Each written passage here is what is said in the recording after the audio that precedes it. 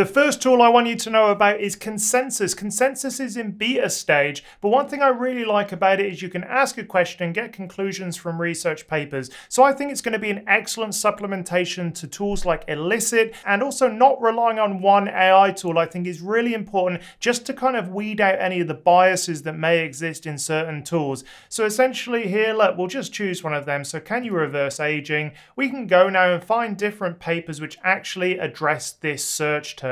You can also turn on synthesize, which will give you a summary of all of the different stuff that's actually been presented, and it will give you a consensus as well. So this is really good for literature reviews, getting an overall sense of where the research is heading and what the majority of papers are saying. So once again, it acts as a nice summary tool. It acts as another source of information for your literature reviews. So it's really nicely laid out. It's a really sort of like intuitive interface. I think they've done a great job. So consensus.app will be a really important tool in the early stages and the literature finding stages of your research.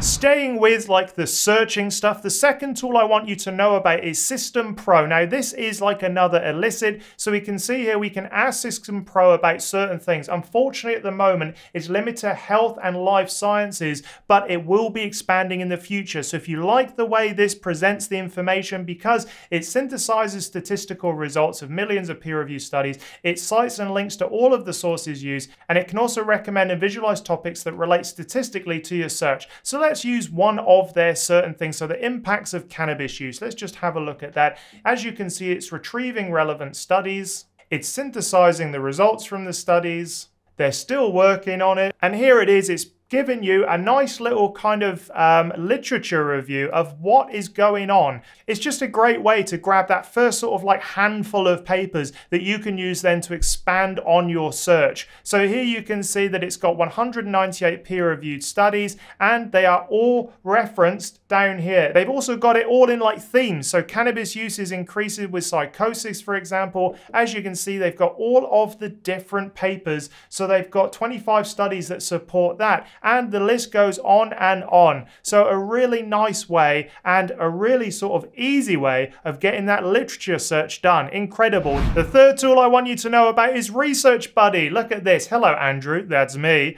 Research a subject. I will. So let's have a look to see we can prepare a literature review of this. So let's have a look for my favorite organic photovoltaic devices. It's given me some options down the bottom. Literature review or one-page summary. Let's go literary review. Nice. We're on it. Fantastic. They're doing that, and they're going to email once it's ready. Great.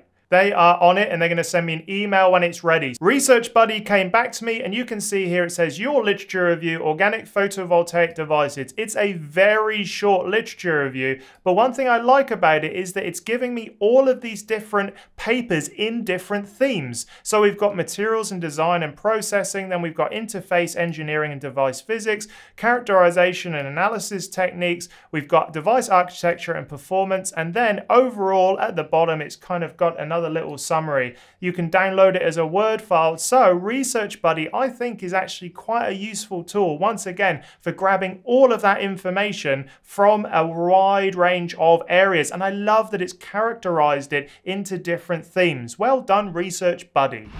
Another tool that's fantastic for getting you out of writer's block, I think, is textero.ai. It gives you pretty good free level, and it just allows you to write better with AI. But look, these are the things I actually like about it. If you go in and type organic photovoltaic devices, my research field for my PhD, we can generate for free. And this is where I think it separates out a lot of other type of essay writers, is that you can actually put the subject. So here we've actually got chemistry. Chemistry is what I was, chemistry, there we are, is where I was, and you can also put your own custom subject. Target, organic photovoltaic devices. You can enter a description, pages, and number of sources. Let's say we want 5 sources. So in the description, let's just say I want a literature review of the current state of the field.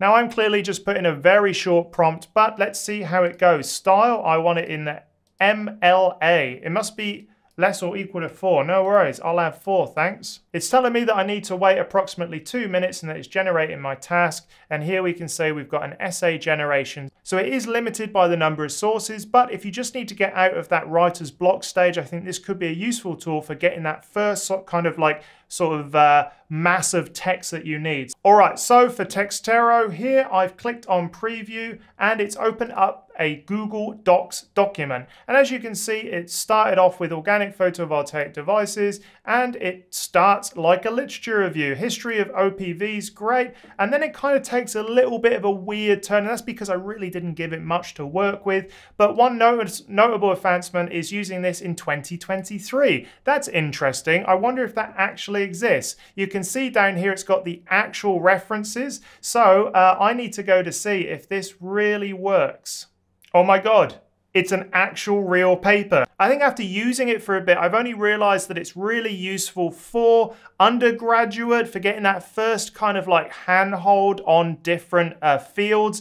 Probably not suitable for massive documents, but a very good start. And I'm actually very impressed with, even though it's got 4 references, it's not done such a bad job.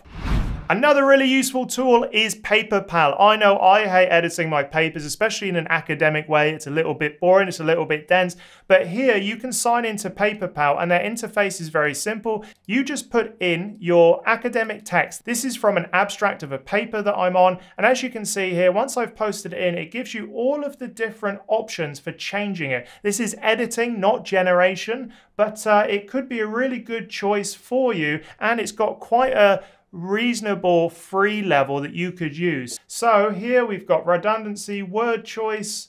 It says that we're using techniques again. We've got redundancy, capitalization. We can rephrase it properly. And we got punctuation and article issues. So overall, if you're just looking for that last little kind of cleanup of your paper before submission, this could be a great way of just going in, having a quick check just to make sure there's perfect academic English ready to submit. Very important for people with English as a second language, and to be honest with you, even as English as a first language, academic writing is so dense and horrible to write, it's going to be useful for anyone.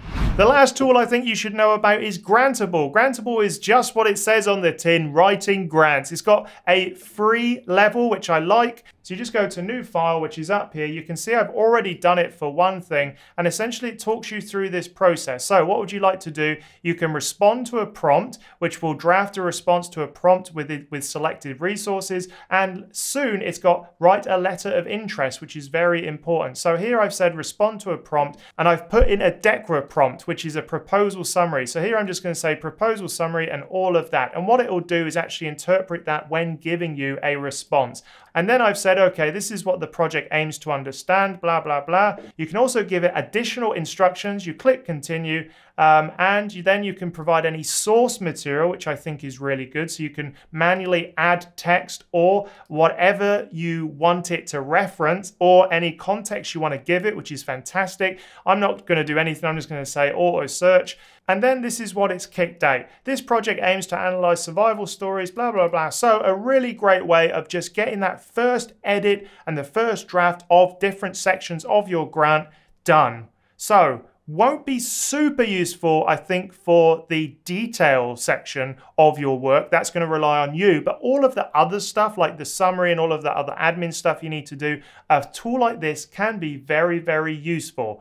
Good. So there we have it. There are the extra tools I think you should know about if you're in academia, a student, or just interested in research in general and need to produce content. These tools are coming on leaps and bounds, and I think over the next few years, we will see these become a normal part of academic writing and academic careers. So you need to start using them. You need to start understanding what's out there. There's no point doing the grunt work anymore if you don't need to. Obviously, you need to check everything AI does. You need to check everything that AI gives you. But overall, the generation component of an academic workflow now can be done for you. And I think that's where we will all end up as a field, because why would we go back to the other way if this is doing a perfectly good job? I'd love to know your thoughts. Alright then, there are more ways that you can engage with me. The first way is to sign up to my newsletter. Head over to andrewstapleton.com.au/newsletter. The link is in the description. And when you sign up, you'll get 5 emails over about 2 weeks. Everything from the tools I've used, the podcasts I've been on, how to write the perfect abstract, and more. It's exclusive content available for free. So go sign up now. And also go check out academiainsider.com. That's my project where I've got my ebooks, I've got my resource pack, and I've also got a blog and a forum there as well. And everything is there to help make sure academia works for you. All right then, I'll see you in the next video.